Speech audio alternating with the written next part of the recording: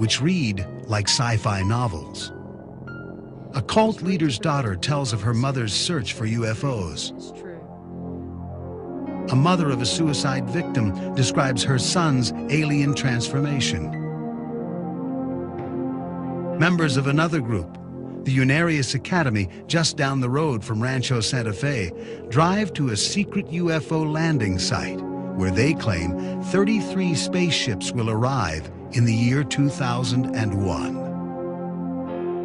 How can we interpret this mania to seek contact with an alien race? Is it simply the human need to believe in the unexplained?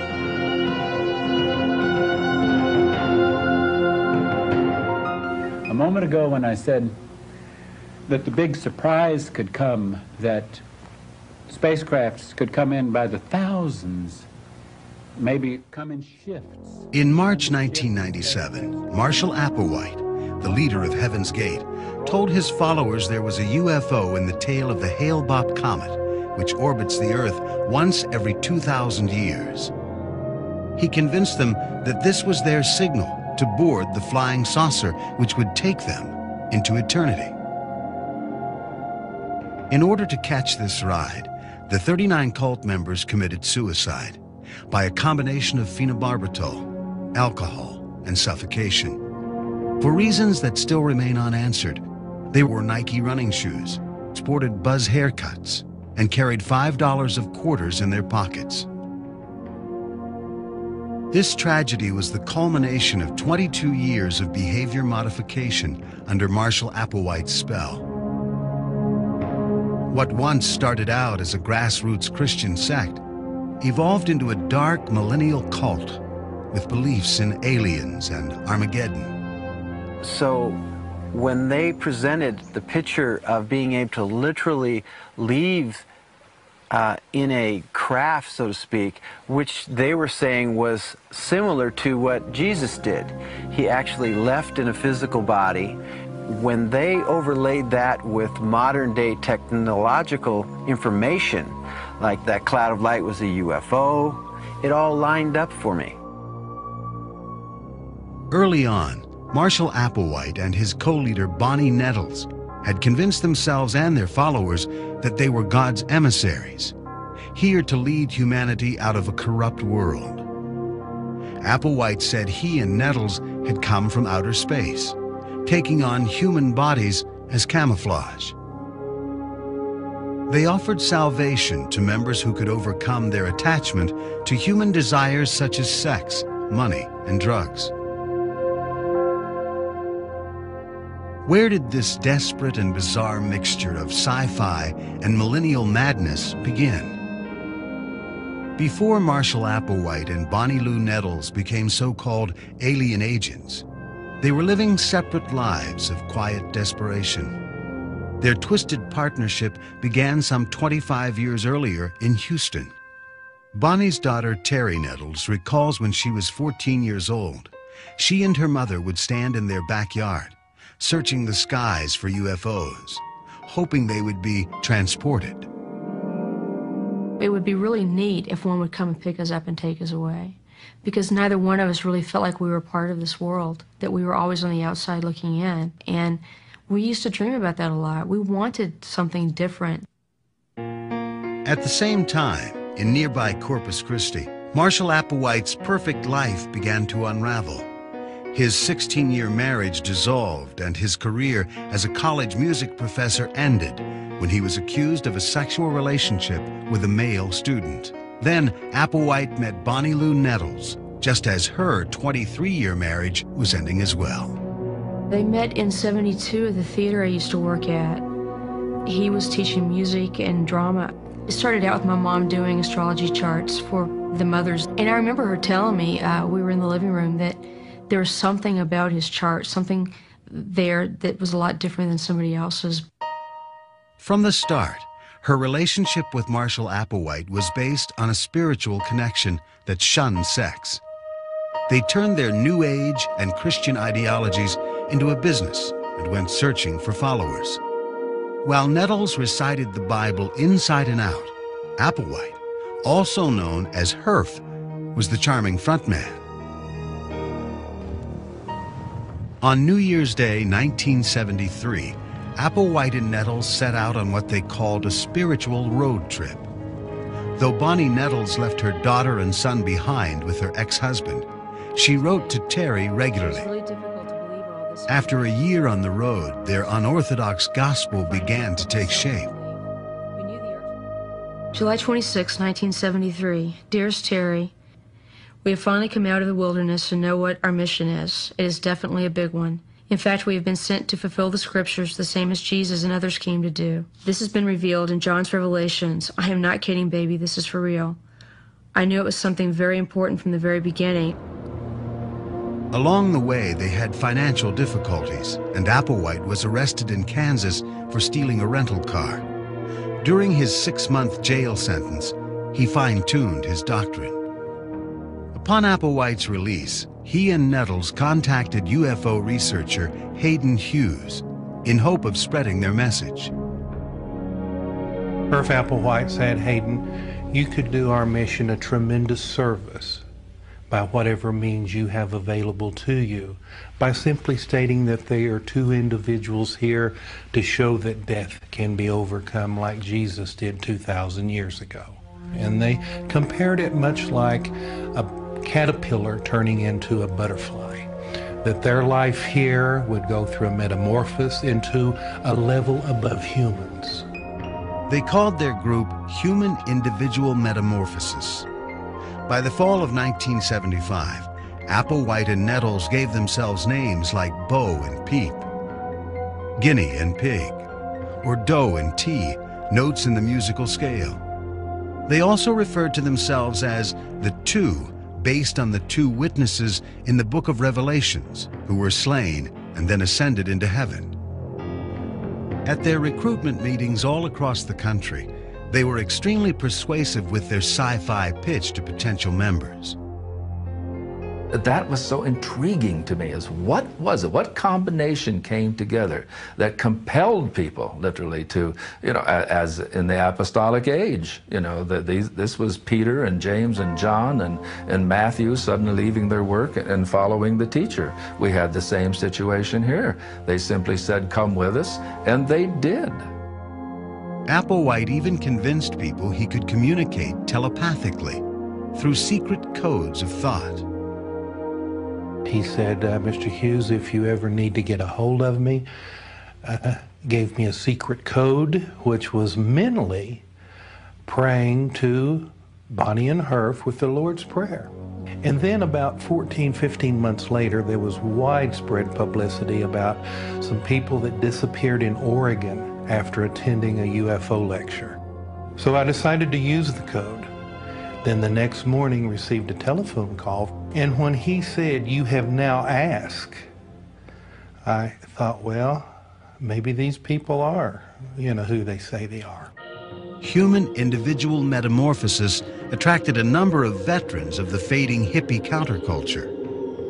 Most of the members had been involved in other religious endeavors. Est, transcendental meditation, tarot cards, astrology. They were religious seekers for the most part. In order to keep the business going, members sold blood at blood banks and asked for contributions from Christian bookstores. Some wealthy members gave their trust funds to the group. One of the early recruits was 19-year-old David Moore, to the utter amazement of his mother, Nancy Brown. When David came to say goodbye, I was observing him very closely to see if he showed any signs of being, a little off balance, or being, kind of wild-eyed or not making sense. But he seemed very calm, and he told me that this was something that spoke to him in a way that nothing that he had come across before had. Applewhite and Nettles hated the attention of reporters, whom they believed asked annoying questions about Applewhite's past and the cult's financial situation. In 1976, the group went underground, living on campgrounds in so-called good energy states like Colorado, California, and Arizona.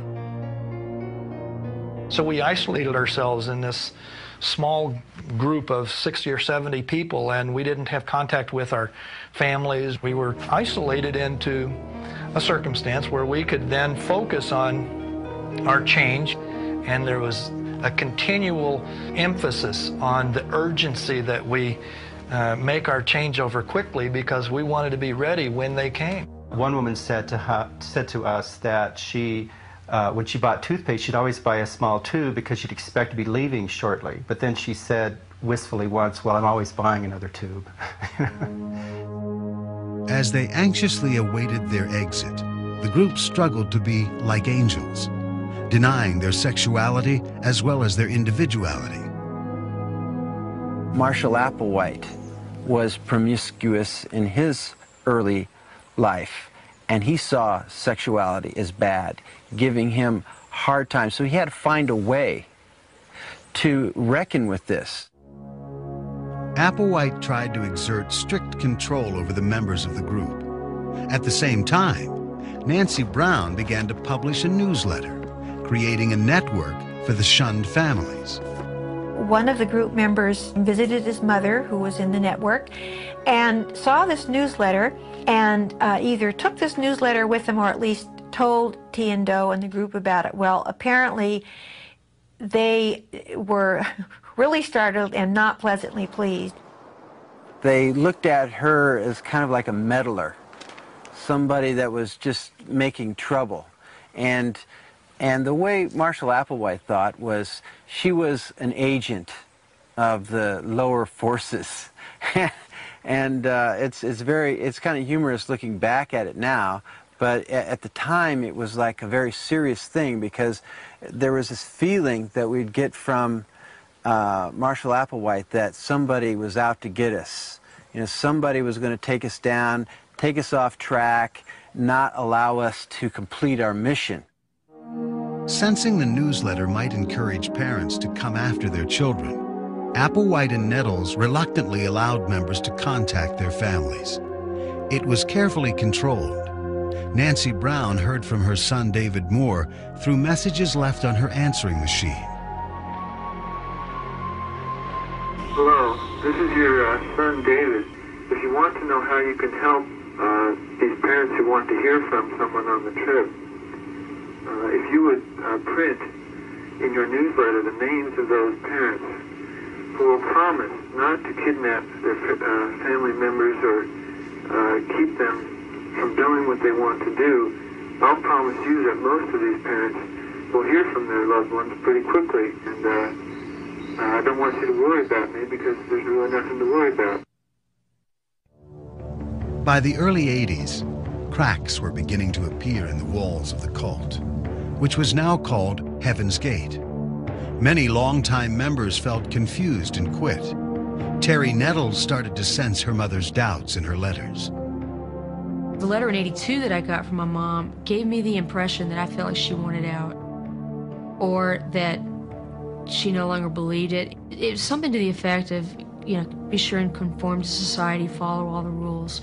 And I thought, why is she saying these things? This isn't what she would have said to me a few years ago.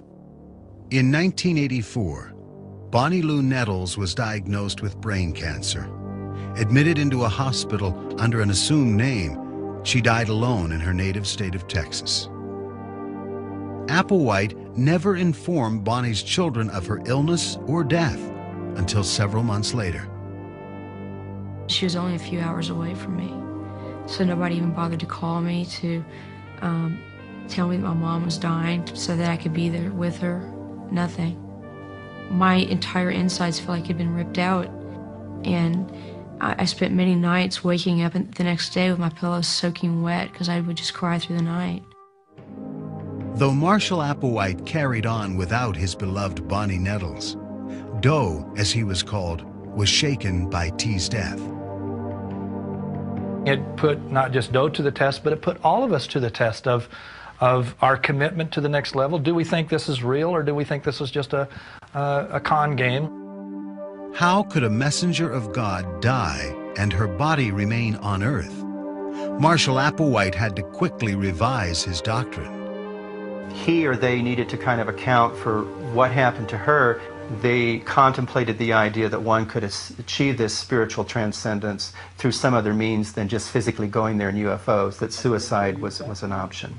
At her work, because it's not the one that the old influences or the old vehicles, impulses would respond to. So frequently this is what we do. To maintain his role as the supreme and all-knowing leader, Applewhite enforced strict regulations that would further squelch free choice. Regimentation, daily life, measuring of food, rigid rules when they went out to the external world to work, not to interact with people. It was all to become more and more focused as if they were on a spacecraft leaving, and if you were out in the outer world, you were out of craft. If you were in the house doing routines, that was in craft. Applewhite began to question the obedience of his members. In the past, he had distanced himself from other men in the group to avoid his homosexual urges. Now, he asked the men to join him in castration. Marshall Applewhite was talking about how far would you go in order to attain your mission.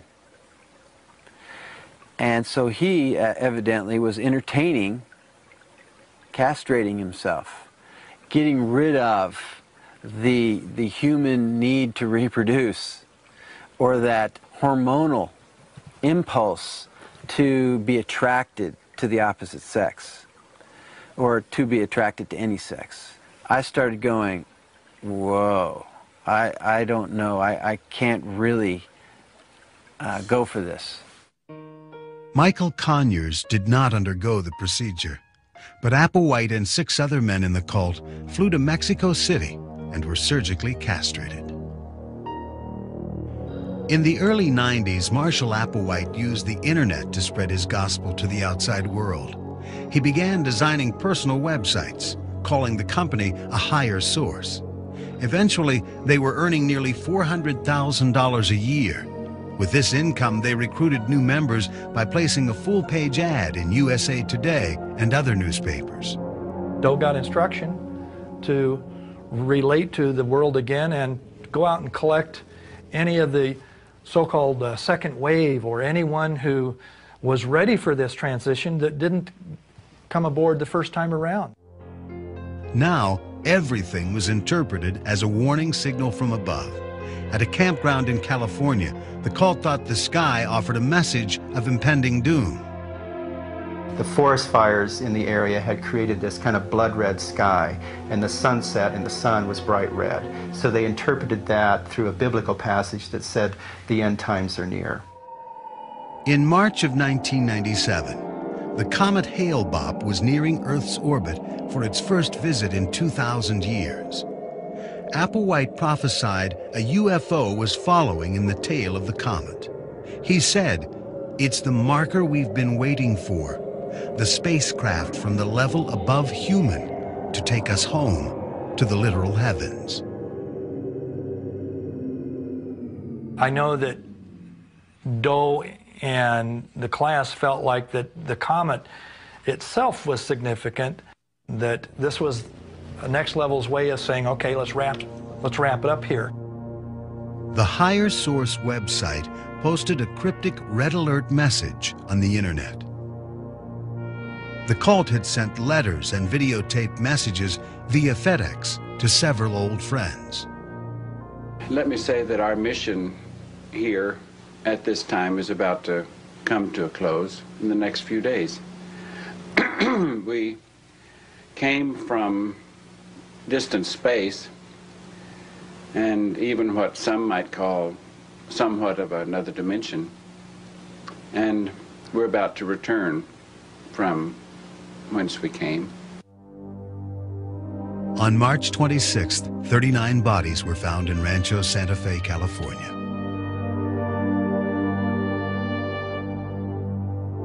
You can follow us, but you cannot stay here and follow us.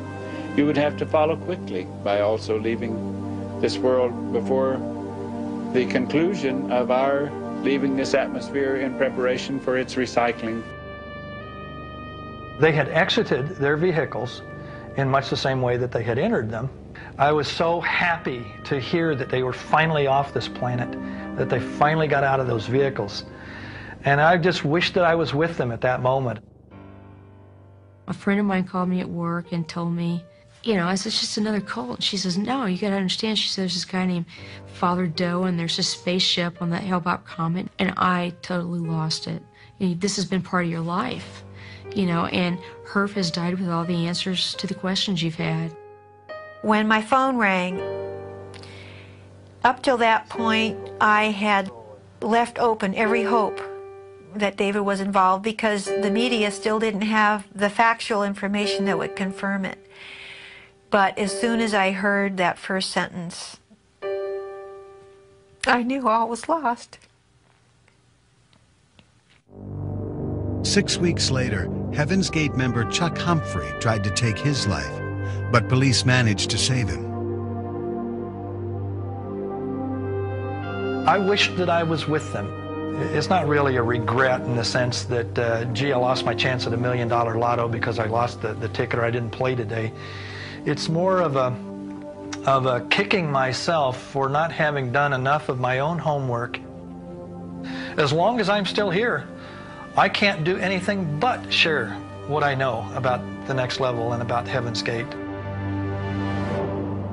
What is it about human nature that causes some people to literally put their lives in the hands of another?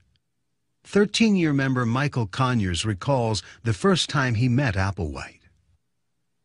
The energy that I felt from him put me into a state of almost fear and awe, because when somebody says and starts owning that he may be or kinda is a representative of the kingdom of heaven, there's kind of an energy that's exchanged between the two people. It's like there's a charge that goes on. Hank Hanegraaff of the Christian Research Institute consults cult members and their families. He sees Heaven's Gate as the latest example of spiritual con men at work.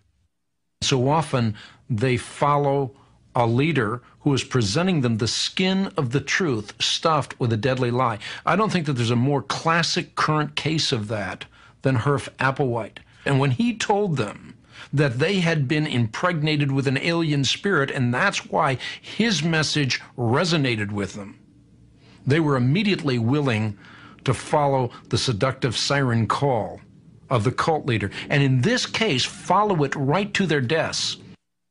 The lure of Heaven's Gate was not just the security of belonging to a group. It was the promise of a UFO taking that group to a better world. For people that have a particularly strong case of alienation, this can become a very powerful segment of your life. There is a vision of another kind of world in which we could live a lot better, and maybe the UFO can take us there. Applewhite had led his followers here and there, changing their course as his own personal demons dictated. Finally, time ran out on him. In the case of Heaven's Gate, originally the shift was to a waiting mode.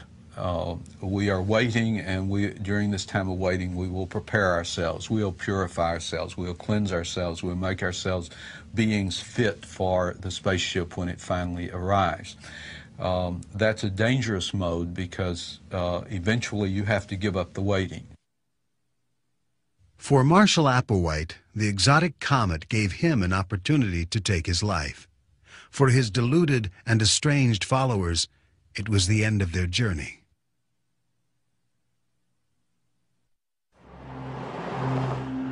A few miles from Rancho Santa Fe and the Heaven's Gate Mansion, the students of the Unarius Academy attend classes in past life therapy, interdimensional physics, and the psychology of consciousness.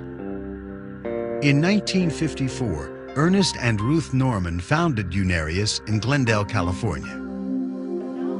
Ruth prophesied that so-called Space Brothers were coming to Earth in the year 2001 to build a university where solutions to world problems would be discovered. After Ernest died, Ruth claimed that he told her to purchase land in nearby Humboldt, California, which would be the UFO landing site. they are coming to Earth and will land here. I bought this acreage for that purpose. In 1994, when Ruth Norman died, 25-year member Charles Spiegel became director of the Unarius Academy.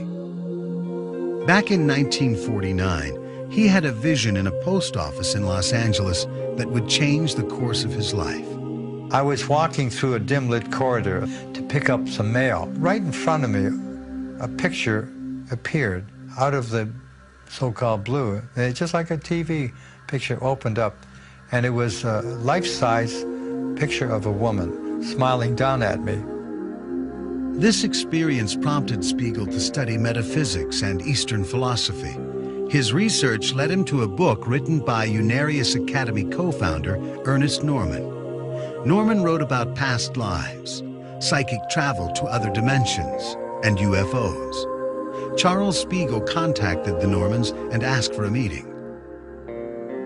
When the doorbell rang and the door opened, Ruth Norman stood there at the threshold, and she was the exact likeness of the vision that I had in the U.S. Post Office in 1949.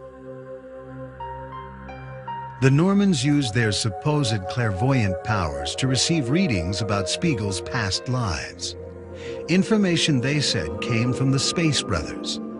They told him he had been Pontius Pilate, and they reenacted his life as the governor of Rome who had condemned Jesus of Nazareth to be crucified.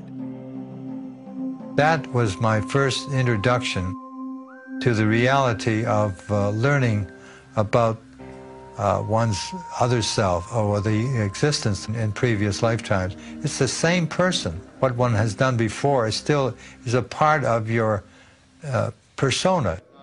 Spiegel says over 20,000 members purchase books, visit the website, or the Southern California Center itself. One of his students, Marion Kemis, claims to have had her own vision before she came to Unarius. We were out looking at the stars, just enjoying the night, and suddenly we looked behind us, and there, hovering on the ground next to us, was a UFO. It was the most incredible light show. It had all the colors of the rainbow, and they went around the perimeter of the craft, and they were all just like scintillating or dancing, just like vibrating. It's just incredible. It just hovered there and it was completely silent. And they've been coming around for a long time. I'm just lucky I've got to see them. Marion Kemis interpreted the UFO sighting as a visit from friendly Space Brothers, the same ones from whom Ernest and Ruth Norman claimed to be receiving transmissions. Marion believes that Ernest Norman once mentally traveled to Mars and brought back important information about the red planet. He psychically visited the planet Mars underground, where the civilization of the Martians reside. A supernova came and they had warning of that. It was going to come and burn the top of their planet. It was totally burn them. I don't know if you've ever seen pictures of Mars where you've seen kind of canals. Those are the underground huge tubes where the Martians are living. The 19th century notion that there are so-called canals on the surface of Mars has been thoroughly and definitively debunked. But Unarians remain convinced.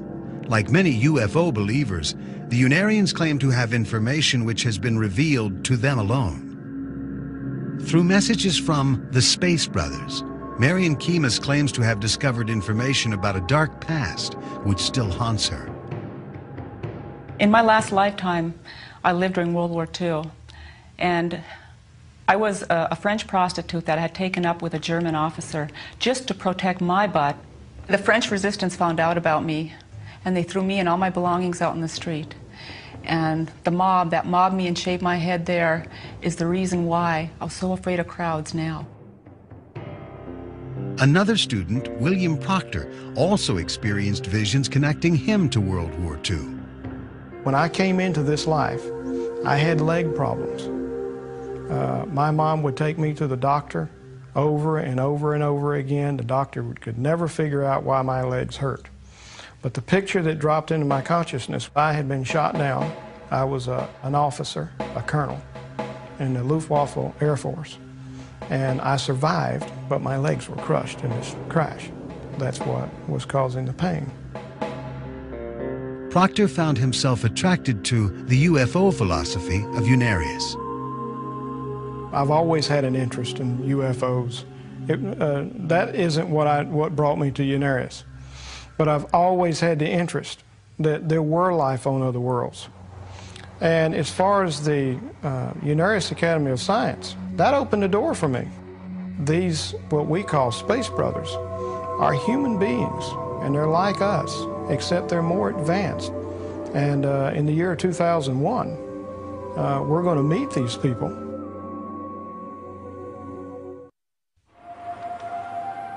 Because of its UFO beliefs, the Unarius Academy received a great deal of publicity following the Heaven's Gate suicides in March 1997.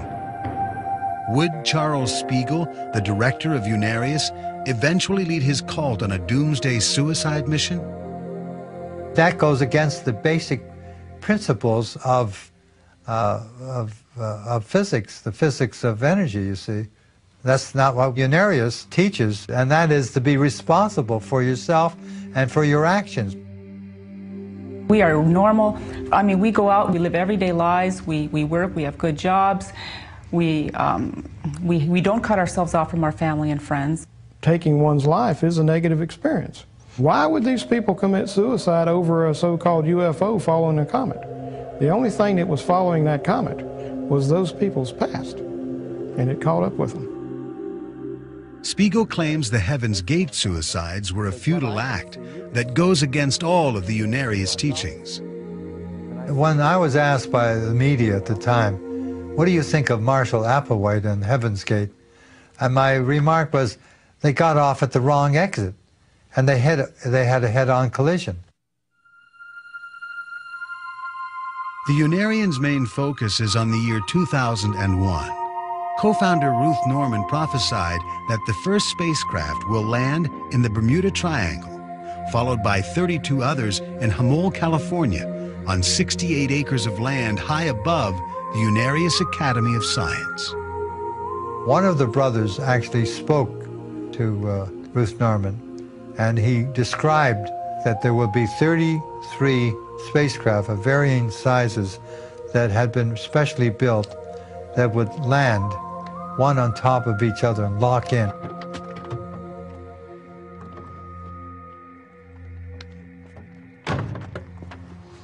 Welcome, welcome to the future landing site.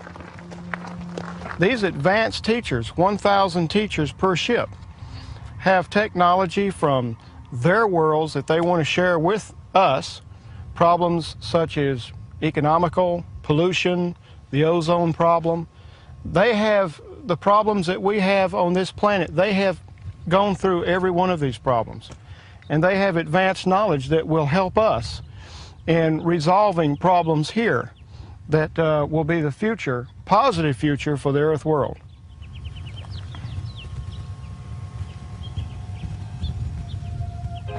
Hamol is also the site of an annual Unarius psychodrama called the Conclave of Light. In the performance, Unarians work through their supposed past life experiences. Many Unarians fear that this secluded location may become a battleground if hostile government troops attack the peaceful brothers from another world. You know, are we, as in the past and in movies, going to get out all the armed forces and train our guns on them, chase them down, or have we advanced a little bit farther and are open to the fact that there is more intelligent life in the universe than ourselves? There's going to be a tremendous, instantaneous global change. Now, I don't mean people are going to throw away all their material goods and want to climb on board. What I mean is they're going to have a totally different way of looking at life from then on, because the unanswered question, is there life out there? Is there intelligent life out there? Are we alone? Will finally be answered. And that's why it is very important that this information starts to get out now, that man can prepare himself for a landing that is really our future. Though the students appear certain of the Space Brothers' arrival, Charles Spiegel has prepared a response if the prediction doesn't come to pass. His answer is a convenient one. The world is simply not ready. If the spaceships don't land, I'm not going to, have any great anxiety and go in a dither. There'll be a reason for it. You see, everything comes down to it. There's logic and reason in life. There's great organization in the cosmos. Because we're disorganized and have, you might say, gotten off the highway, that doesn't mean that the highway doesn't exist. You didn't pay attention to the traffic signals. Research suggests that 20% of Americans believe in UFOs. Is this why some of these people are joining UFO cults instead of mainstream religions? People are looking for God in all the wrong places. People are spiritually hungry, and they feel like Christianity has failed them. So we've replaced God's enduring word with a UFO or an extraterrestrial that's going to tell us what a new paradigm of truth is. And if you look, for example, at the Unarius Academy, what is the new construct of truth? You'll find whole civilizations, they have mastered their life. All too many people have uncritically bought into the story, not because the evidence is there, but they want to believe it's true. Some experts do see differences between the Unarians and other UFO cults. When you first look at Unarius, you wonder why would people stay? It's just a little UFO thing. But there's a very substantial theology that basically draw from traditional occult and Eastern theology that it really holds people. All of this is trying to recover a sense of cosmic connectedness rather than of alienation, that the idea that we humans are some kind of oddball that's stuck here in the midst of a inert cosmos. We're going to have an apocalyptic event. We're going to have a convergence of spacecraft from various galaxies around the universe, and they're going to bring us some new esoteric revelation. And through that, we're going to have a utopian society where everything is pristine and perfect. And of course, as P.T. Barnum said, there's a sucker born every minute. People have always had a fascination with the heavens. UFO groups celebrate this connection to the stars. Mainstream religion rarely, if ever, recognizes biblical passages as describing extraterrestrial sightings. In the mountains of Sedona, Arizona, Milton Notdurft, an 85-year-old retired Methodist pastor, embraces traditional Christian beliefs, as well as ideas shared by many UFO cults. Reverend Notdurft's awakening came when he saw what he believed were UFOs in the skies just outside New York City. We saw a UFO, well, it looked like a radio tower or something, so I paid no attention, drove right on by. About 3-4 miles down the road, there was another one. There were finally 4 of them, blinking green and orange and red and white. And I thought, well, they must be putting on a show for me. So that was my introduction physically. Though Reverend Notdurft believes in UFOs, he found mainstream clergy and churchgoers don't share his views. He discovered this when he talked about his UFO experiences with his congregation. I don't talk about them in sermons.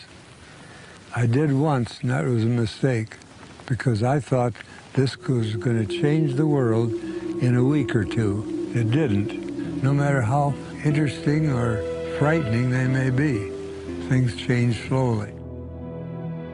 After the UFO sighting, Reverend Notdurft began a spiritual search for clues that might acknowledge the existence of what he witnessed. He believes the Bible has many passages which document extraterrestrial life. Notdurft cites the Star of Bethlehem, which led the wise men to Jesus of Nazareth. And the Bible tells us that the star that they had seen went before them until it came and stood over the place where the young child was. Comets don't act like that. Planets don't act like that. Asteroids don't act like that. It has to be something else. Milton Notdurft is also a believer in reincarnation. This age-old belief is shared by some Buddhists, Hindus, Native Americans, and many UFO cults. Notdurft claims reincarnation explains many of life's mysteries. That was not a part of my Christian belief at all. People say, I don't want to go through this life again. I've had enough of it. That isn't the point. It isn't this life you're going through again. It's a new one that is going to teach you some different things than the last one did. Notdurft predicts that a shift in planets will bring changes with the new millennium. The acceptance of UFOs would mean a new way of life on Earth. The first thing that will be affected is economics. If we can get free energy for all time to come, what will happen to your electric stock? Secondly is religion. And if you think religion hasn't separated us, just think of the thousands of denominations and cults that there are in the world. So obviously something's wrong with our ideas of religion. Has mainstream religion ever acknowledged the possibility of UFOs? So I would say from a Christian standpoint that the Bible doesn't preclude the possibility of UFOs. Science doesn't preclude the possibility of UFOs. I would just say that there's no real, tangible evidence for them. So I think that many people believe what they believe because they want to believe it. UFOs reflect a deep human need to connect with the heavens, a spiritual quest expressed in ancient text, Greek mythology, and now in modern science fiction. I think that one can understand UFOs religiously in the term that Carl Jung, the great psychologist, used, that they function as technological angels in a technological society. So what this is saying is that the same kind of entities that we might once have thought of as like angels, gods, and so on, coming down from heaven in a supernatural way, now come in spaceships. Throughout history, man has looked to space and the stars for answers. Could it be that the heavens offer an order and harmony that our unstable world lacks?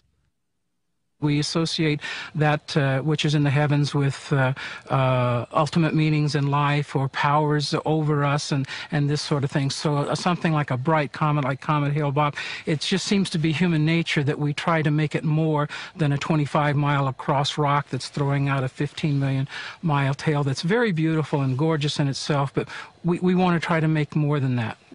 All of us, we look up at the stars at night. The very building blocks of who we are came from the stars. We may have this nostalgia for the stars on one level of consciousness because we know we did literally come from the stars. And all cultures through all time have looked at the stars and felt that either the stars were benevolent beings or they were angels. It is part of the human transcendental experience to look up at the sky and to feel that oneness with the universe.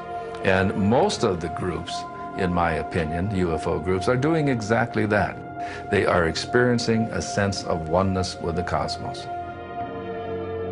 As UFO cults look to the stars for a spiritual connection with the cosmos, the question remains, is there life out there, and will we ever make contact? Until the UFOs arrive, it remains for most of us unexplained.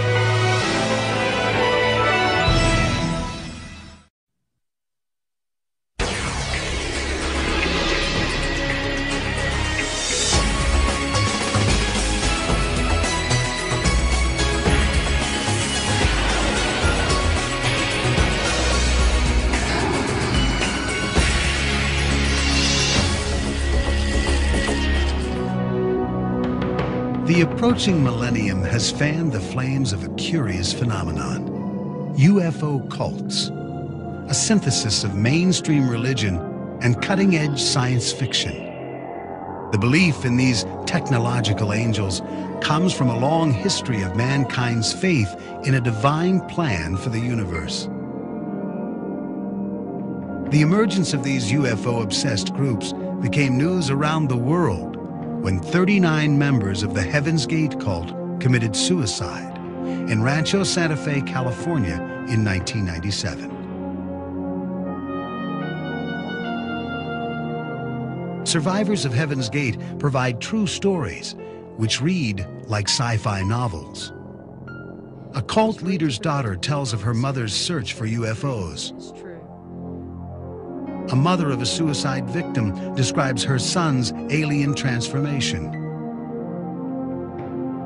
Members of another group, the Unarius Academy, just down the road from Rancho Santa Fe, drive to a secret UFO landing site where they claim 33 spaceships will arrive in the year 2001. How can we interpret this mania to seek contact with an alien race? Is it simply the human need to believe in the unexplained?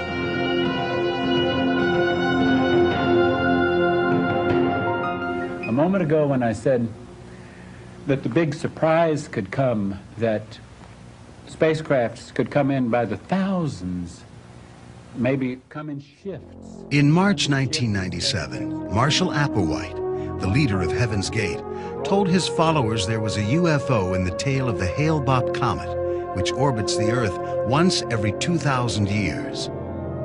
He convinced them that this was their signal to board the flying saucer, which would take them into eternity.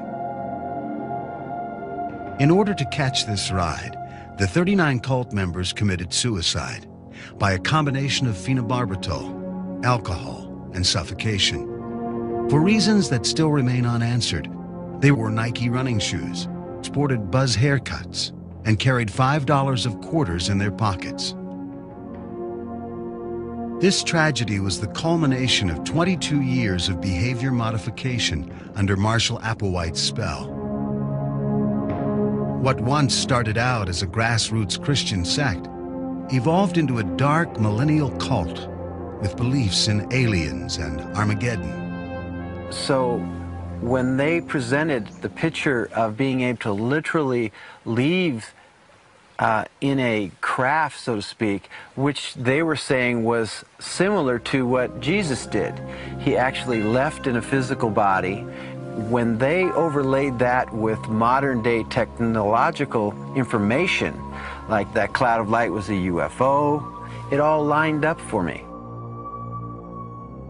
Early on, Marshall Applewhite and his co-leader Bonnie Nettles had convinced themselves and their followers that they were God's emissaries, here to lead humanity out of a corrupt world. Applewhite said he and Nettles had come from outer space, taking on human bodies as camouflage. They offered salvation to members who could overcome their attachment to human desires such as sex, money, and drugs. Where did this desperate and bizarre mixture of sci-fi and millennial madness begin?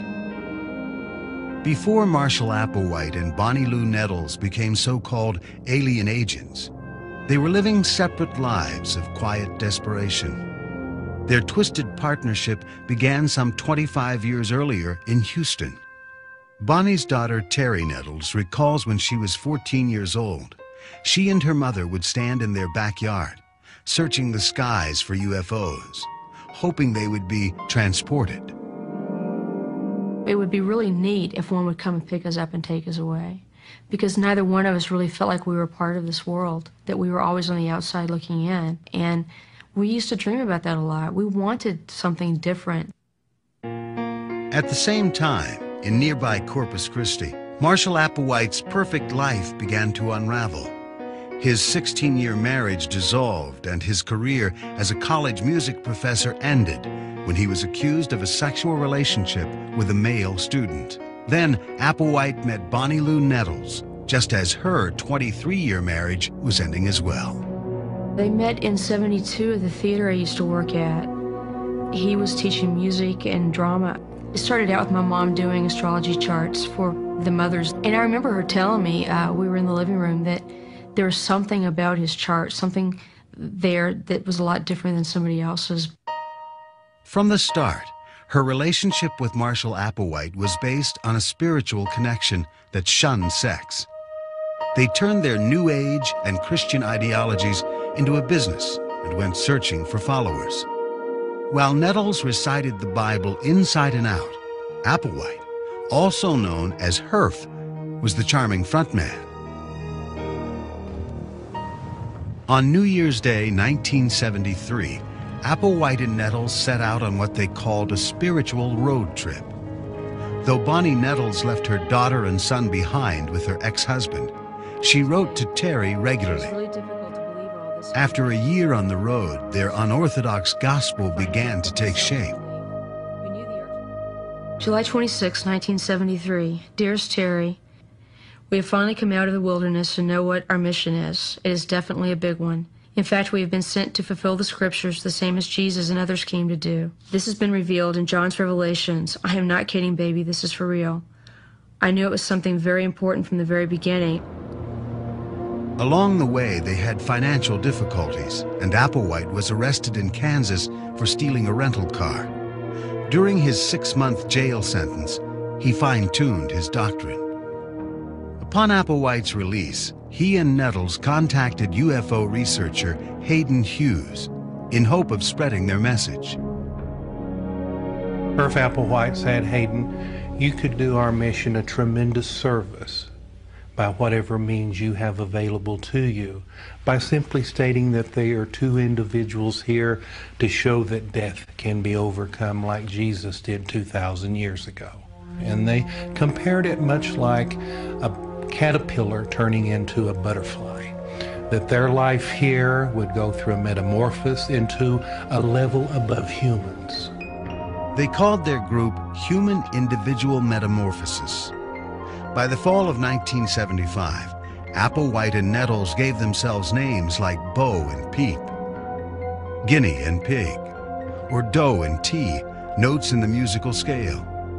They also referred to themselves as the Two, based on the two witnesses in the book of Revelations who were slain and then ascended into heaven. At their recruitment meetings all across the country, they were extremely persuasive with their sci-fi pitch to potential members.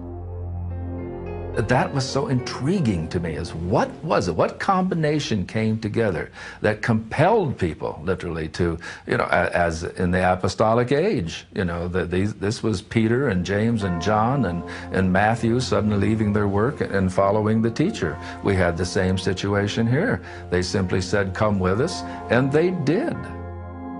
Applewhite even convinced people he could communicate telepathically through secret codes of thought. He said, Mr. Hughes, if you ever need to get a hold of me, gave me a secret code, which was mentally praying to Bonnie and Herf with the Lord's Prayer. And then about 14, 15 months later, there was widespread publicity about some people that disappeared in Oregon after attending a UFO lecture. So I decided to use the code. Then the next morning received a telephone call, and when he said, you have now asked, I thought, well, maybe these people are, who they say they are. Human Individual Metamorphosis attracted a number of veterans of the fading hippie counterculture. Most of the members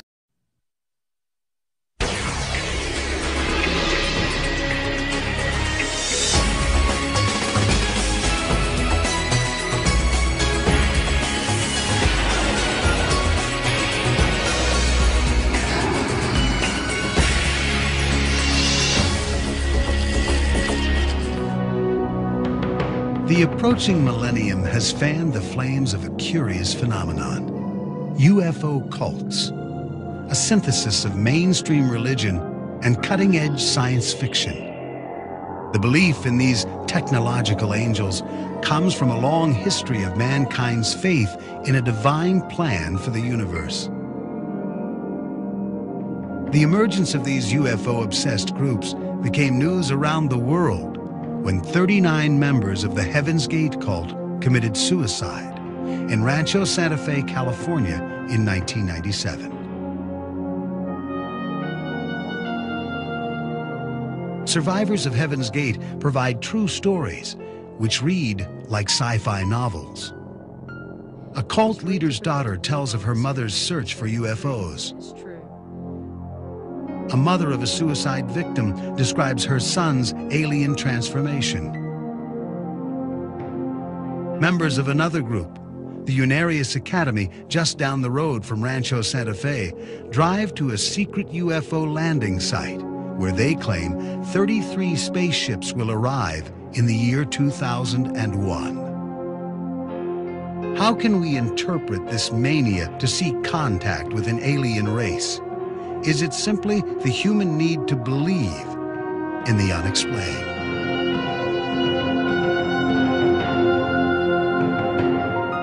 A moment ago when I said that the big surprise could come, that spacecrafts could come in by the thousands, maybe come in shifts. In March 1997, Marshall Applewhite, the leader of Heaven's Gate, told his followers there was a UFO in the tail of the Hale-Bopp comet, which orbits the Earth once every 2,000 years.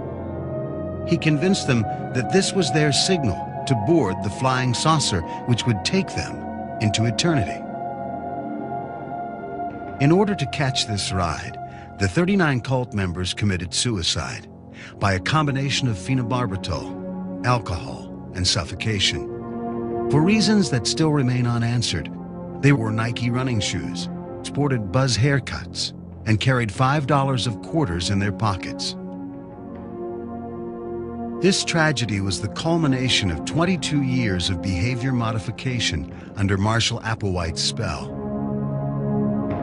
What once started out as a grassroots Christian sect evolved into a dark millennial cult with beliefs in aliens and Armageddon.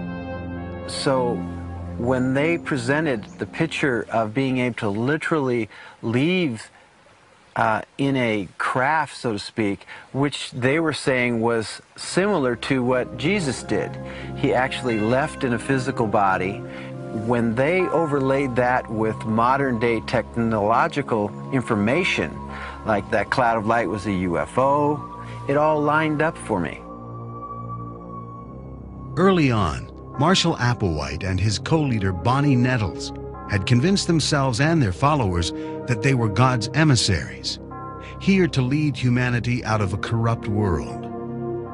Applewhite said he and Nettles had come from outer space, taking on human bodies as camouflage. They offered salvation to members who could overcome their attachment to human desires such as sex, money, and drugs. Where did this desperate and bizarre mixture of sci-fi and millennial madness begin? Before Marshall Applewhite and Bonnie Lou Nettles became so-called alien agents, they were living separate lives of quiet desperation. Their twisted partnership began some 25 years earlier in Houston. Bonnie's daughter, Terry Nettles, recalls when she was 14 years old, she and her mother would stand in their backyard, searching the skies for UFOs, hoping they would be transported. It would be really neat if one would come and pick us up and take us away, because neither one of us really felt like we were part of this world, that we were always on the outside looking in. And we used to dream about that a lot. We wanted something different. At the same time, in nearby Corpus Christi, Marshall Applewhite's perfect life began to unravel.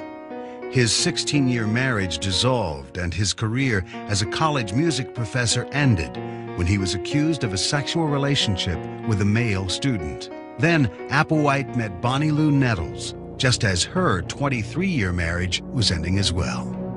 They met in '72 at the theater I used to work at. He was teaching music and drama.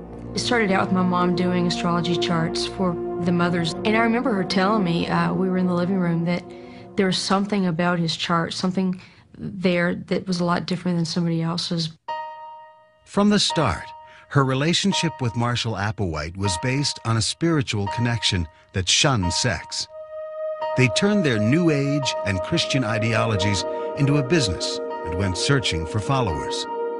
While Nettles recited the Bible inside and out, Applewhite, also known as Herf, was the charming frontman. On New Year's Day, 1973, Applewhite and Nettles set out on what they called a spiritual road trip. Though Bonnie Nettles left her daughter and son behind with her ex-husband, she wrote to Terry regularly. After a year on the road, their unorthodox gospel began to take shape. July 26, 1973. Dearest Terry, we have finally come out of the wilderness and know what our mission is. It is definitely a big one. In fact, we have been sent to fulfill the scriptures the same as Jesus and others came to do. This has been revealed in John's Revelations. I am not kidding, baby. This is for real. I knew it was something very important from the very beginning. Along the way, they had financial difficulties, and Applewhite was arrested in Kansas for stealing a rental car. During his 6-month jail sentence, he fine-tuned his doctrine.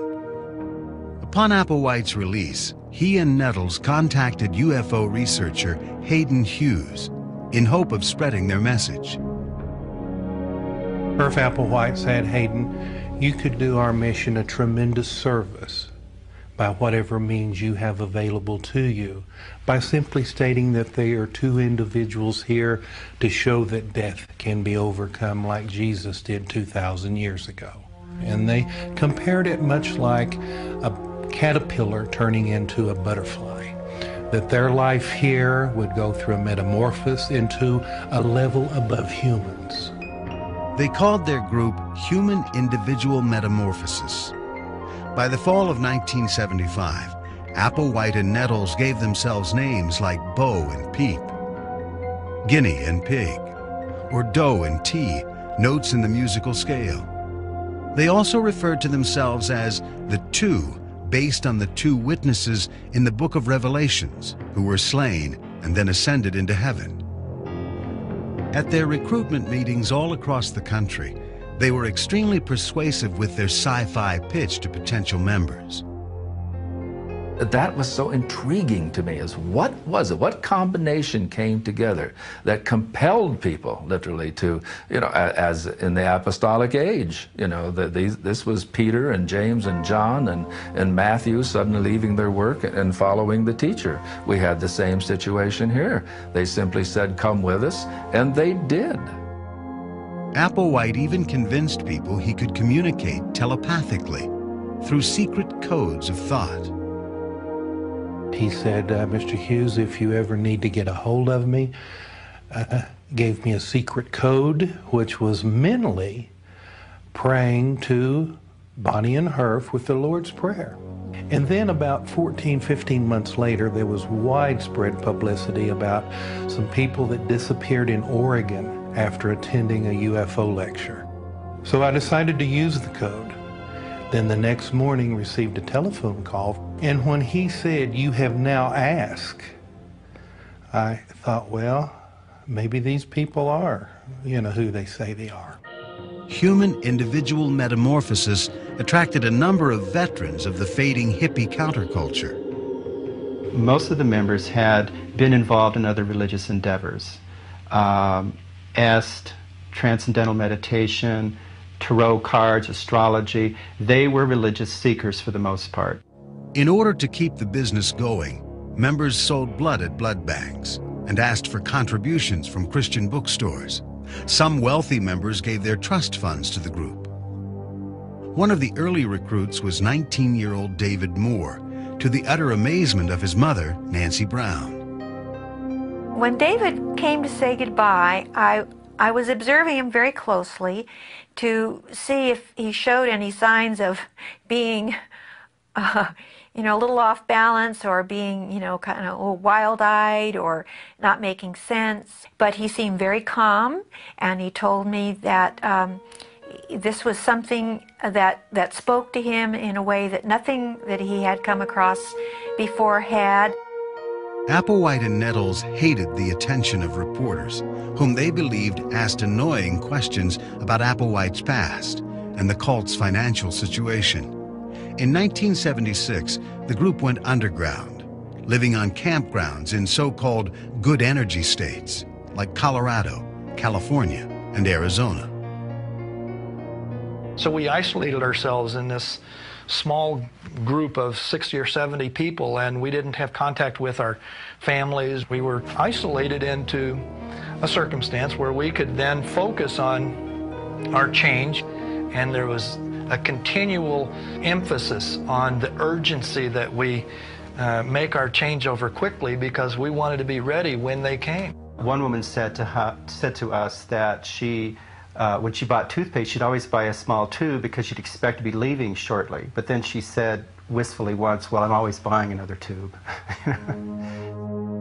As they anxiously awaited their exit, the group struggled to be like angels, denying their sexuality as well as their individuality. Marshall Applewhite was promiscuous in his early life, and he saw sexuality as bad, giving him hard time. So he had to find a way to reckon with this. Applewhite tried to exert strict control over the members of the group. At the same time, Nancy Brown began to publish a newsletter, creating a network for the shunned families. One of the group members visited his mother, who was in the network, and saw this newsletter, and either took this newsletter with him or at least told T and Doe and the group about it. Well, apparently they were really startled and not pleasantly pleased. They looked at her as kind of like a meddler, somebody that was just making trouble. And the way Marshall Applewhite thought was she was an agent of the lower forces. And it's kind of humorous looking back at it now, but at the time it was like a very serious thing, because there was this feeling that we'd get from Marshall Applewhite that somebody was out to get us. You know, somebody was going to take us down, take us off track, not allow us to complete our mission. Sensing the newsletter might encourage parents to come after their children, Applewhite and Nettles reluctantly allowed members to contact their families. It was carefully controlled. Nancy Brown heard from her son David Moore through messages left on her answering machine.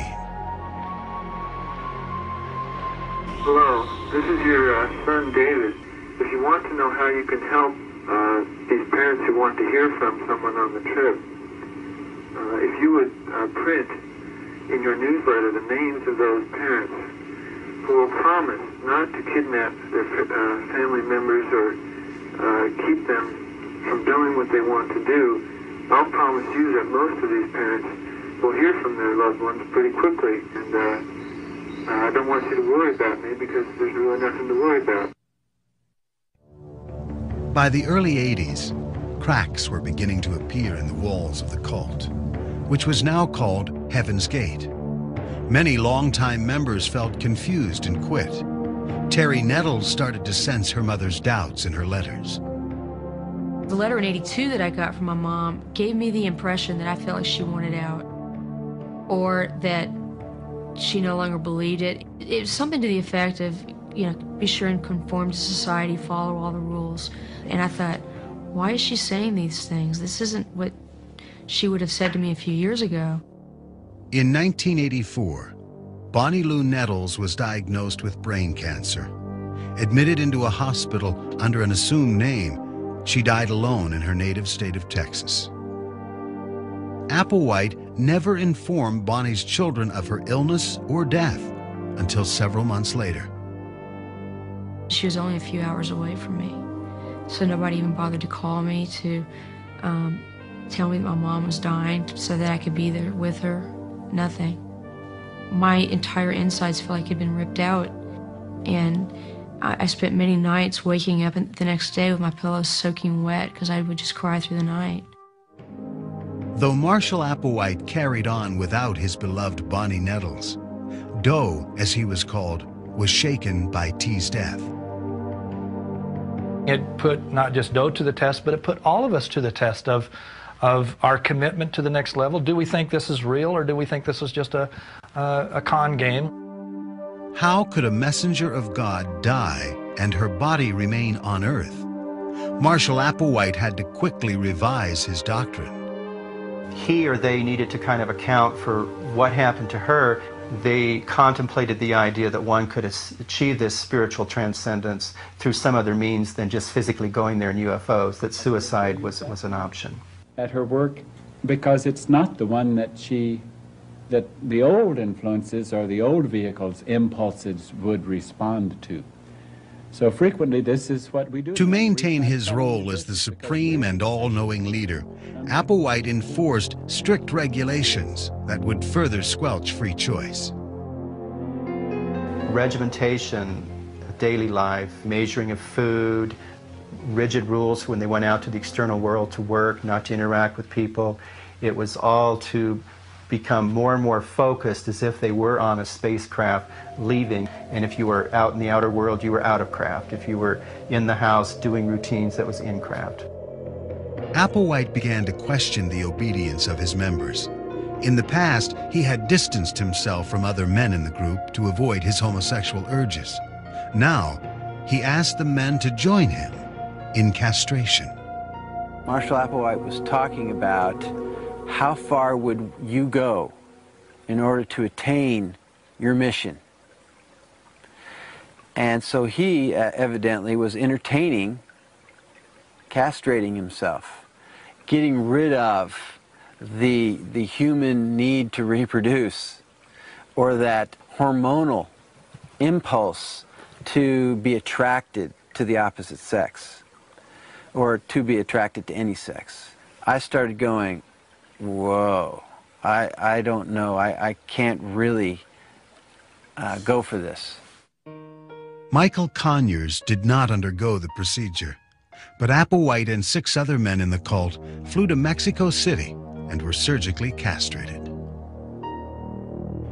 In the early 90s, Marshall Applewhite used the internet to spread his gospel to the outside world. He began designing personal websites, calling the company a higher source. Eventually, they were earning nearly $400,000 a year. With this income, they recruited new members by placing a full-page ad in USA Today and other newspapers. Doe got instruction to relate to the world again and go out and collect any of the so-called second wave, or anyone who was ready for this transition that didn't come aboard the first time around. Now, everything was interpreted as a warning signal from above. At a campground in California, the cult thought the sky offered a message of impending doom. The forest fires in the area had created this kind of blood red sky, and the sunset and the sun was bright red. So they interpreted that through a biblical passage that said the end times are near. In March of 1997, the comet Hale-Bopp was nearing Earth's orbit for its first visit in 2,000 years. Applewhite prophesied a UFO was following in the tail of the comet.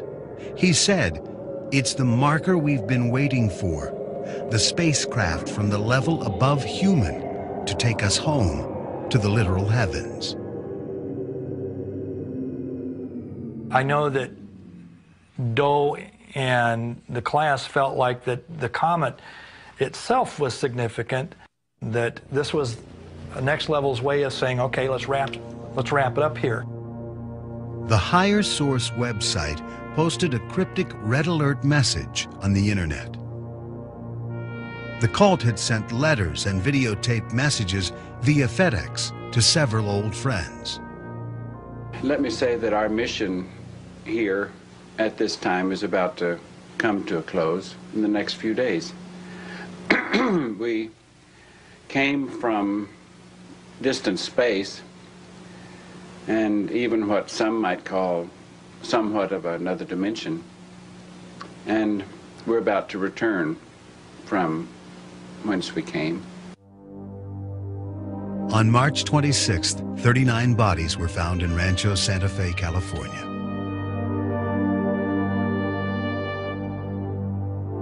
You can follow us, but you cannot stay here and follow us. You would have to follow quickly by also leaving this world before the conclusion of our leaving this atmosphere in preparation for its recycling. They had exited their vehicles in much the same way that they had entered them. I was so happy to hear that they were finally off this planet, that they finally got out of those vehicles. And I just wished that I was with them at that moment. A friend of mine called me at work and told me, you know, I said, it's just another cult. She says, no, you gotta understand. She says, there's this guy named Father Doe, and there's this spaceship on that Hale-Bopp comet, and I totally lost it. You know, this has been part of your life, you know, and Herf has died with all the answers to the questions you've had. When my phone rang, up till that point, I had left open every hope that David was involved because the media still didn't have the factual information that would confirm it. But as soon as I heard that first sentence, I knew all was lost. 6 weeks later, Heaven's Gate member Chuck Humphrey tried to take his life, but police managed to save him. I wished that I was with them. It's not really a regret in the sense that, gee, I lost my chance at $1 million lotto because I lost the ticket or I didn't play today. It's more of a kicking myself for not having done enough of my own homework. As long as I'm still here, I can't do anything but share what I know about the next level and about Heaven's Gate. What is it about human nature that causes some people to literally put their lives in the hands of another? 13-year member Michael Conyers recalls the first time he met Applewhite. The energy that I felt from him put me into a state of almost fear and awe, because when somebody says and starts owning that he may be or kinda is a representative of the kingdom of heaven, there's kind of an energy that's exchanged between the two people. It's like there's a charge that goes on. Hank Hanegraaff of the Christian Research Institute consults cult members and their families. He sees Heaven's Gate as the latest example of spiritual con men at work. So often they follow a leader who is presenting them the skin of the truth stuffed with a deadly lie. I don't think that there's a more classic current case of that than Herf Applewhite. And when he told them that they had been impregnated with an alien spirit, and that's why his message resonated with them, they were immediately willing to follow the seductive siren call of the cult leader, and in this case, follow it right to their deaths. The lure of Heaven's Gate was not just the security of belonging to a group. It was the promise of a UFO taking that group to a better world. For people that have a particularly strong case of alienation, this can become a very powerful segment of your life. There is a vision of another kind of world in which we could live a lot better, and maybe the UFO can take us there.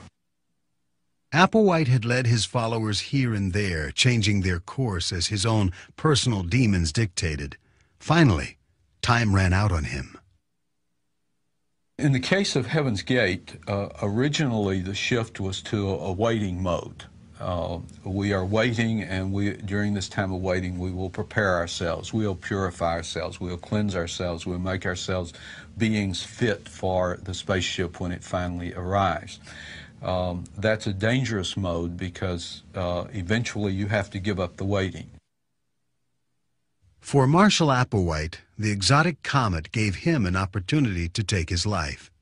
For his deluded and estranged followers, it was the end of their journey.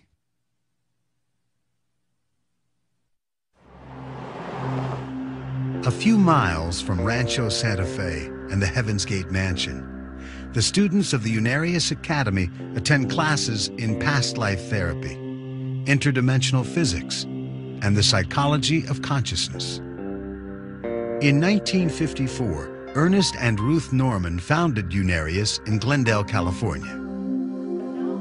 Ruth prophesied that so-called space brothers were coming to Earth in the year 2001 to build a university where solutions to world problems would be discovered.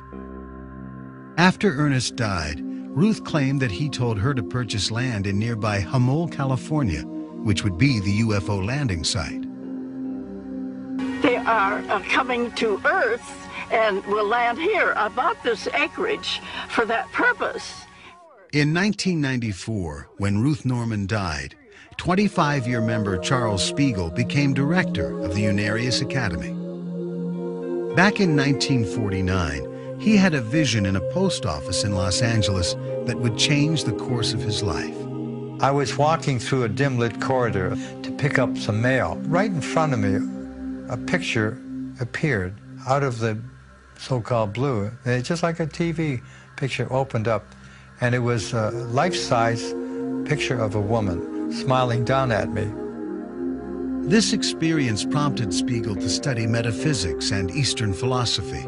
His research led him to a book written by Unarius Academy co-founder Ernest Norman.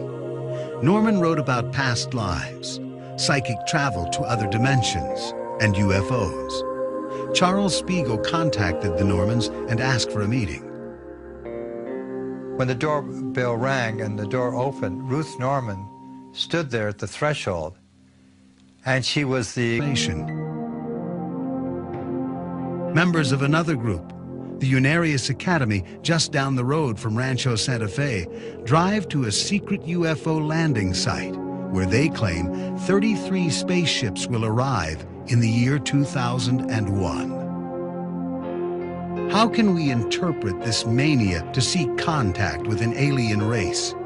Is it simply the human need to believe in the unexplained?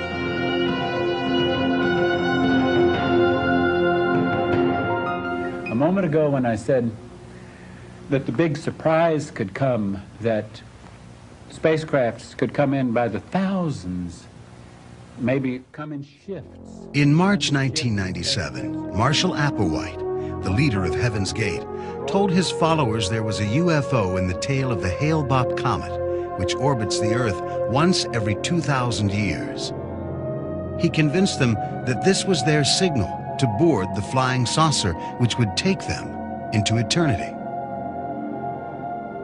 In order to catch this ride, the 39 cult members committed suicide by a combination of phenobarbital, alcohol, and suffocation.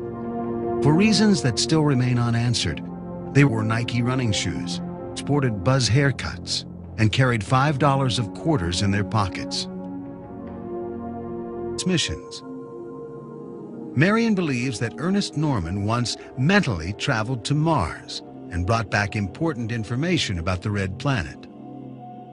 He psychically visited the planet Mars underground where the civilization of the Martians reside.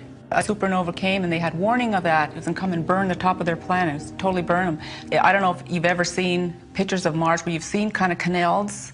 Those are the underground huge tubes where the Martians are living.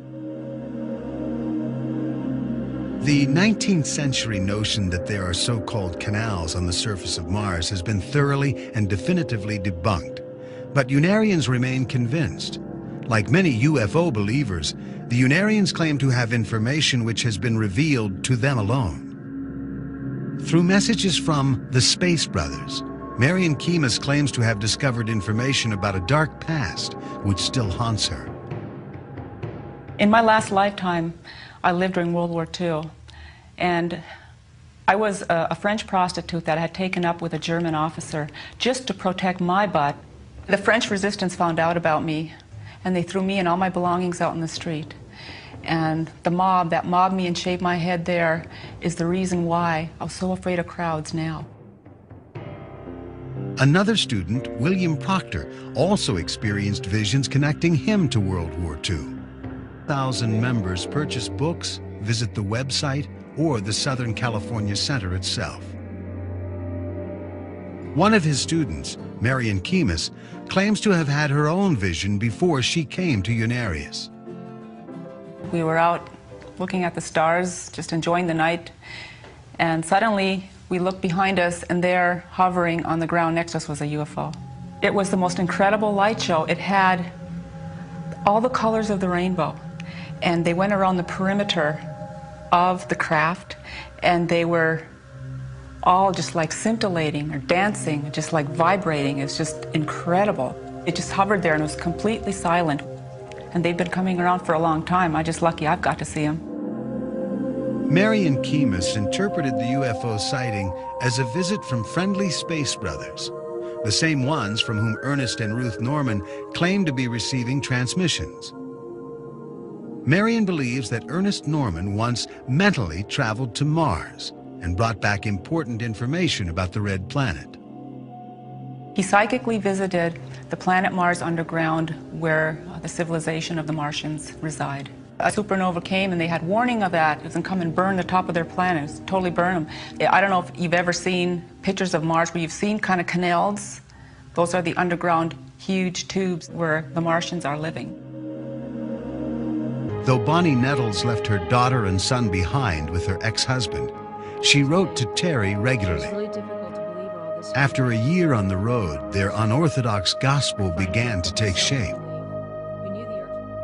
July 26, 1973. Dearest Terry, we have finally come out of the wilderness and know what our mission is. It is definitely a big one. In fact, we have been sent to fulfill the scriptures the same as Jesus and others came to do. This has been revealed in John's Revelations. I am not kidding, baby. This is for real. I knew it was something very important from the very beginning. Along the way, they had financial difficulties, and Applewhite was arrested in Kansas for stealing a rental car. During his 6-month jail sentence, he fine-tuned his doctrine. Upon Applewhite's release, he and Nettles contacted UFO researcher Hayden Hughes in hope of spreading their message.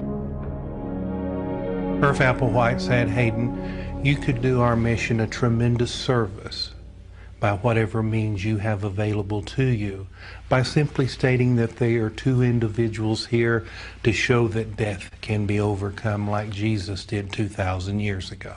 And they compared it much like a caterpillar turning into a butterfly, that their life here would go through a metamorphosis into a level above humans. They called their group Human Individual Hindus, Native Americans, and many UFO cults. Notdurft claims reincarnation explains many of life's mysteries. That was not a part of my Christian belief at all. People say, I don't want to go through this life again. I've had enough of it. That isn't the point. It isn't this life you're going through again. It's a new one that is going to teach you some different things than the last one did. Notdurft predicts that a shift in planets will bring changes with the new millennium. The acceptance of UFOs would mean a new way of life on Earth. The first thing that will be affected is economics. If we can get free energy for all time to come, what will happen to your electric stock? Secondly is religion. And if you think religion hasn't separated us, just think of the thousands of denominations and cults that there are in the world. So obviously something's wrong with our ideas of religion. Has mainstream religion ever acknowledged the possibility of UFOs? So I would say from a Christian standpoint that the Bible doesn't preclude the possibility of UFOs. Science doesn't preclude. The lure of Heaven's Gate was not just the security of belonging to a group. It was the promise of a UFO taking that group to a better world. For people that have a particularly strong case of alienation, this can become a very powerful segment of your life. There is a vision of another kind of world in which we could live a lot better, and maybe the UFO can take us there. Applewhite had led his followers here and there, changing their course as his own personal demons dictated. Finally, time ran out on him. In the case of Heaven's Gate, originally the shift was to a waiting mode. We are waiting, and during this time of waiting, we will prepare ourselves. We'll purify ourselves. We'll cleanse ourselves. We'll make ourselves beings fit for the spaceship when it finally arrives. That's a dangerous mode because eventually you have to give up the waiting.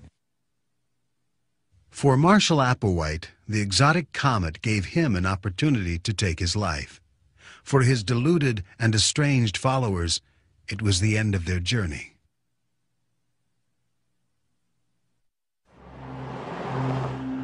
A few miles from Rancho Santa Fe and the Heaven's Gate Mansion, the students of the Unarius Academy attend classes in past life. We could then focus on our change, and there was a continual emphasis on the urgency that we make our changeover quickly because we wanted to be ready when they came. One woman said to us that she, when she bought toothpaste, she'd always buy a small tube because she'd expect to be leaving shortly. But then she said wistfully once, well, I'm always buying another tube. As they anxiously awaited their exit, the group struggled to be like angels, denying their sexuality as well as their individuality. Marshall Applewhite was promiscuous in his early life, and he saw sexuality as bad, giving him hard time. So he had to find a way to reckon with this. Applewhite tried to exert strict control over the members of the group. At the same time, Nancy Brown began to publish a newsletter, creating a network for the shunned families. One of the group members visited his mother, who was in the network, and saw this newsletter and either took this newsletter with him or at least told T and Doe and the group about it. Well, apparently they were really startled and not pleasantly pleased. They looked at her as kind of like a meddler, somebody that was just making trouble. Brown heard from her son David Moore through messages left on her answering machine. Hello, this is your son David. If you want to know how you can help these parents who want to hear from someone on the trip, if you would print in your newsletter the names of those parents who will promise not to kidnap their family members or keep them from doing what they want to do, I'll promise you that most of these parents will hear from their loved ones pretty quickly, and I don't want you to worry about me because there's really nothing to worry about. By the early 80s, cracks were beginning to appear in the walls of the cult, which was now called Heaven's Gate. Many longtime members felt confused and quit. Terry Nettles started to sense her mother's doubts in her letters. The letter in '82 that I got from my mom gave me the impression that I felt like she wanted out, or that she no longer believed it. It was something to the effect of, you know, be sure and conform to society, follow all the rules. And I thought, why is she saying these things? This isn't what she would have said to me a few years ago. In 1984, Bonnie Lou Nettles was diagnosed with brain cancer. Admitted into a hospital under an assumed name, she died alone in her native state of Texas. Sophie of Unarius. I've always had an interest in UFOs. That isn't what brought me to Unarius. But I've always had the interest that there were life on other worlds. And as far as the Unarius Academy of Science, that opened the door for me. These, what we call space brothers, are human beings, and they're like us, except they're more advanced. And in the year 2001, we're going to meet these people.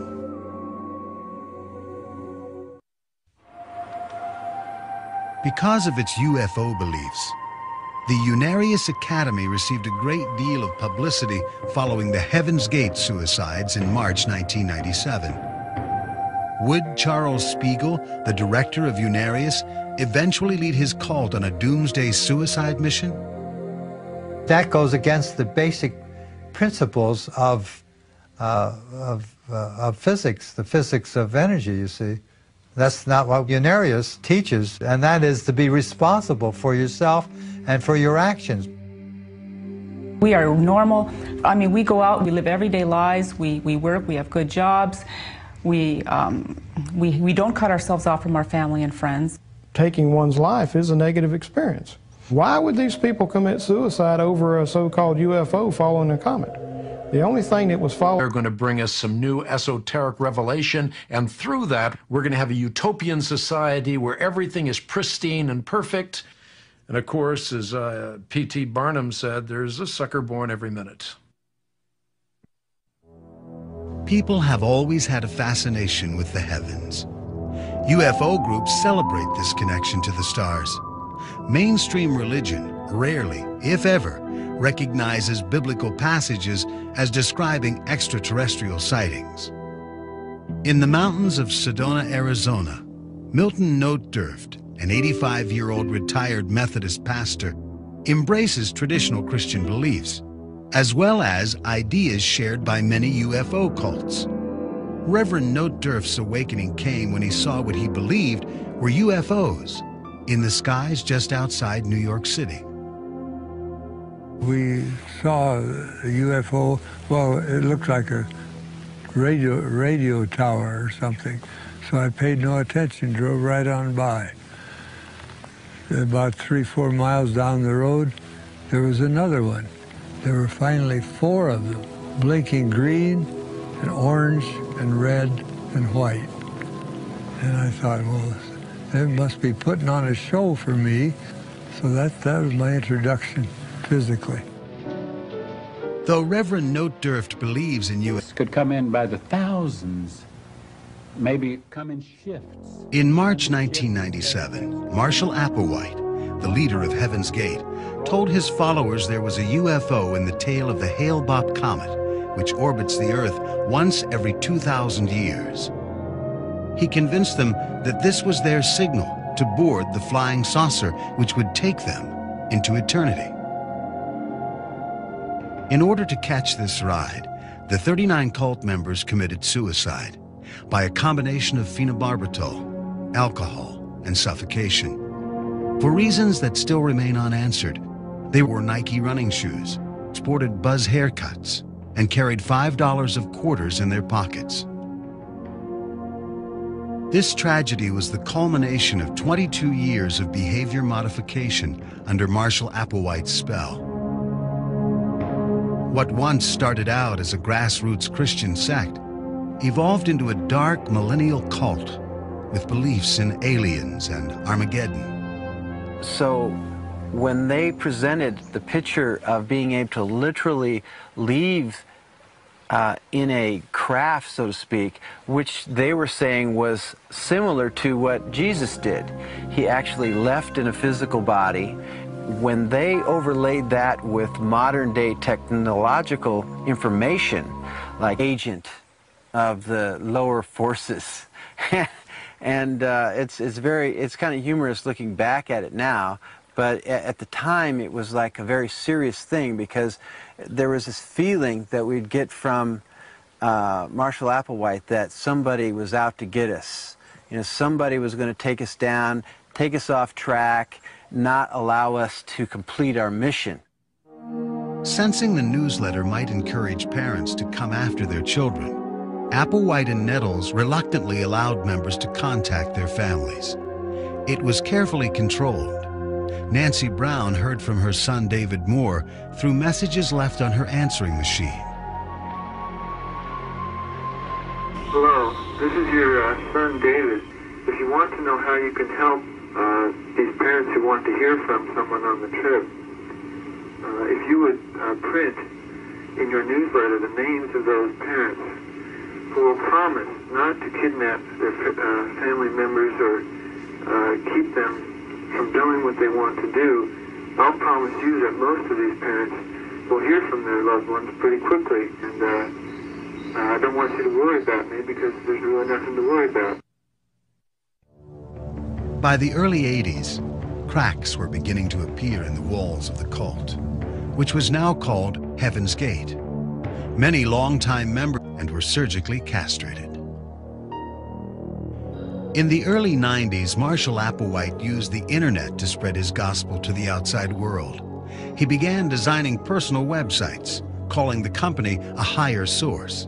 Eventually, they were earning nearly $400,000 a year.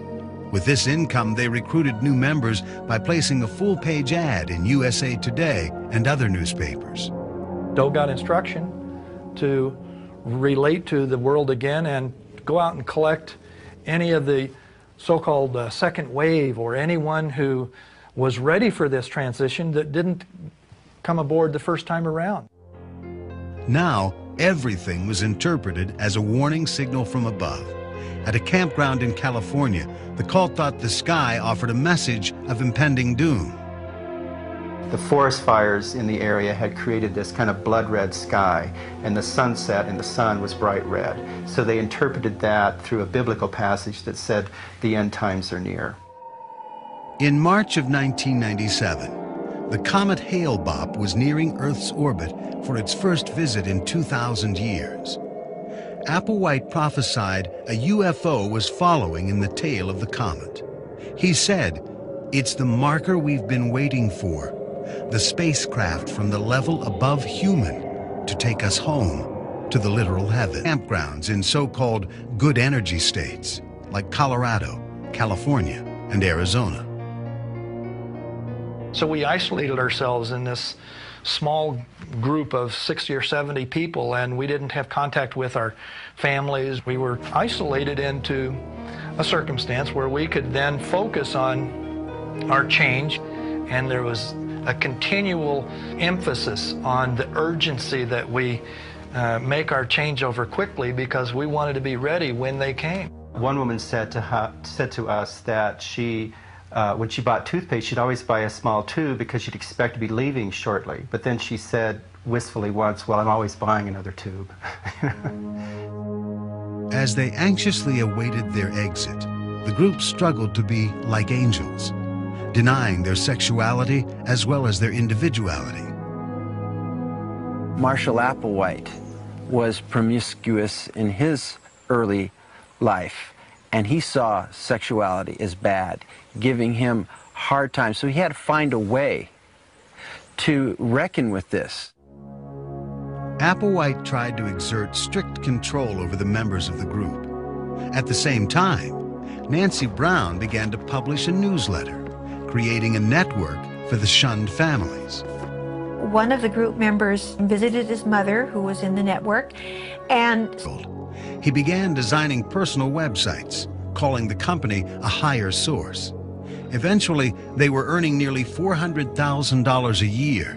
With this income, they recruited new members by placing a full-page ad in USA Today and other newspapers. Doe got instruction to relate to the world again and go out and collect any of the so-called second wave, or anyone who was ready for this transition that didn't come aboard the first time around. Now, everything was interpreted as a warning signal from above. At a campground in California, the cult thought the sky offered a message of impending doom. The forest fires in the area had created this kind of blood red sky, and the sunset in the sun was bright red. So they interpreted that through a biblical passage that said the end times are near. In March of 1997, the comet Hale-Bopp was nearing Earth's orbit for its first visit in 2,000 years. Applewhite prophesied a UFO was following in the tail of the comet. He said, "It's the marker we've been waiting for, the spacecraft from the level above human to take us home to the literal heavens." I know that Doe and the class felt like that the comet release, he and Nettles contacted UFO researcher Hayden Hughes in hope of spreading their message. Irv Applewhite said, "Hayden, you could do our mission a tremendous service by whatever means you have available to you, by simply stating that there are two individuals here to show that death can be overcome like Jesus did 2,000 years ago." And they compared it much like a caterpillar turning into a butterfly. that their life here would go through a metamorphosis into a level above humans. They called their group Human Individual Metamorphosis. By the fall of 1975, Applewhite and Nettles gave themselves names like Bo and Peep, Guinea and Pig, or Doe and Tea, notes in the musical scale. They also referred to themselves as the Two, based on the two witnesses in the book of Revelations who were slain and then ascended into heaven. At their recruitment meetings all across the country, they were extremely persuasive with their sci-fi pitch to potential members. That was so intriguing to me, is what was it? What combination came together that compelled people literally to, as in the apostolic age, this was Peter and James and John and Matthew suddenly leaving. Light was a UFO. It all lined up for me. Early on, Marshall Applewhite and his co-leader Bonnie Nettles had convinced themselves and their followers that they were God's emissaries, here to lead humanity out of a corrupt world. Applewhite said he and Nettles had come from outer space, taking on human bodies as camouflage. They offered salvation to members who could overcome their attachment to human desires such as sex, money, and drugs. Where did this desperate and bizarre mixture of sci-fi and millennial madness begin? Before Marshall Applewhite and Bonnie Lou Nettles became so-called alien agents, they were living separate lives of quiet desperation. Their twisted partnership began some 25 years earlier in Houston. Bonnie's daughter Terry Nettles recalls when she was 14 years old, she and her mother would stand in their backyard, searching the skies for UFOs, hoping they would be transported.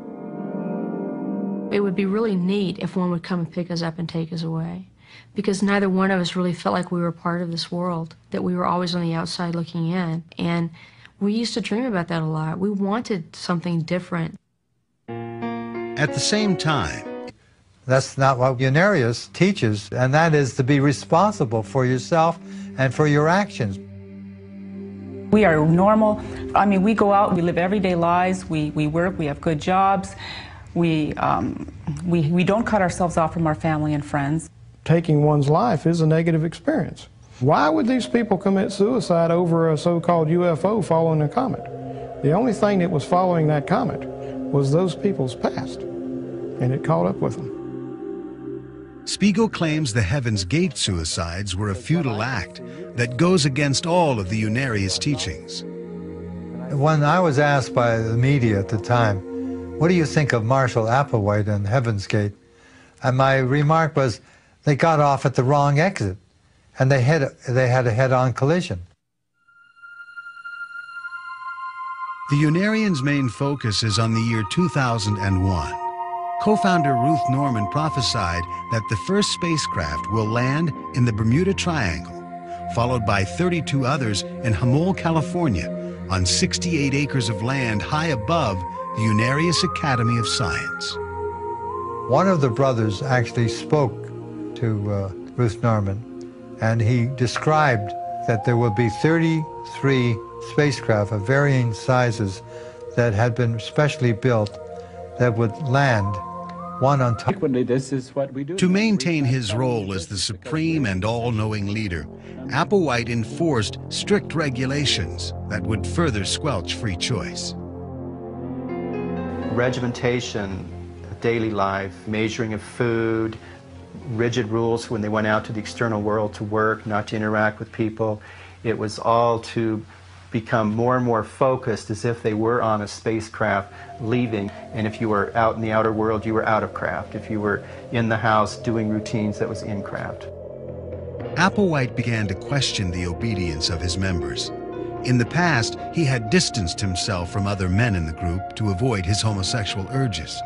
Now, he asked the men to join him in castration. Marshall Applewhite was talking about how far would you go in order to attain your mission.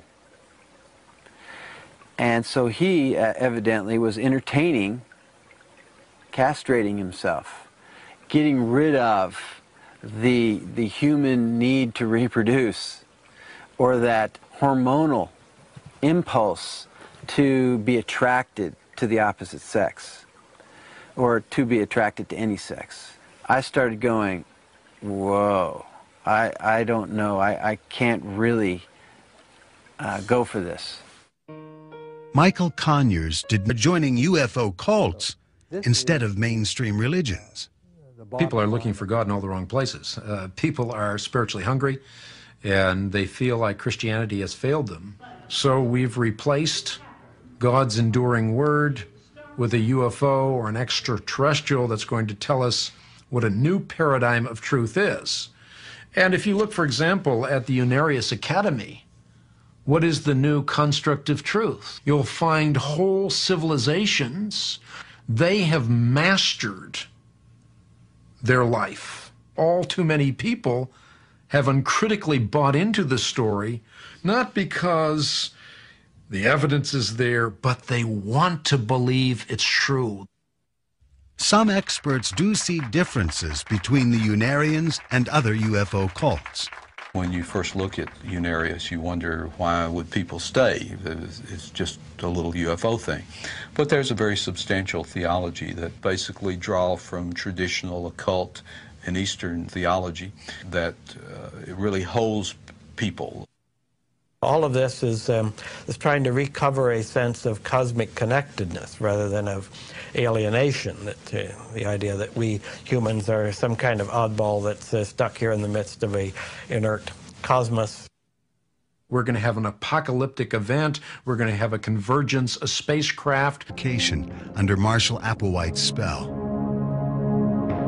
What once started out as a grassroots Christian sect evolved into a dark millennial cult with beliefs in aliens and Armageddon. So when they presented the picture of being able to literally leave in a craft, so to speak, which they were saying was similar to what Jesus did. He actually left in a physical body. When they overlaid that with modern-day technological information, like that cloud of light was a UFO, it all lined up for me. Early on, Marshall Applewhite and his co-leader Bonnie Nettles had convinced themselves and their followers that they were God's emissaries, here to lead humanity out of a corrupt world. Applewhite said he and Nettles had come from outer space, taking on human bodies as camouflage. They offered salvation to members who could overcome their attachment to human desires such as sex, money, and drugs. Where did this desperate and bizarre mixture of sci-fi and millennial madness begin? Before Marshall Applewhite and Bonnie Lou Nettles became so-called alien agents, they were living separate. Reason for it. You see, everything comes down to it. There's logic and reason in life. There's great organization in the cosmos. Because we're disorganized and have, you might say, gotten off the highway, that doesn't mean that the highway doesn't exist. You didn't pay attention to the traffic signals. Research suggests that 20% of Americans believe in UFOs. Is this why some of these people are joining UFO cults instead of mainstream religions? People are looking for God in all the wrong places. People are spiritually hungry, and they feel like Christianity has failed them. So we've replaced God's enduring word with a UFO or an extraterrestrial that's going to tell us what a new paradigm of truth is. And if you look, for example, at the Unarius Academy, what is the new construct of truth? You'll find whole civilizations, they have mastered their life. All too many people have uncritically bought into the story, not because the evidence is there, but they want to believe it's true. Some experts do see differences between the Unarians and other UFO cults. When you first look at Unarius, you wonder, why would people stay? It's just a little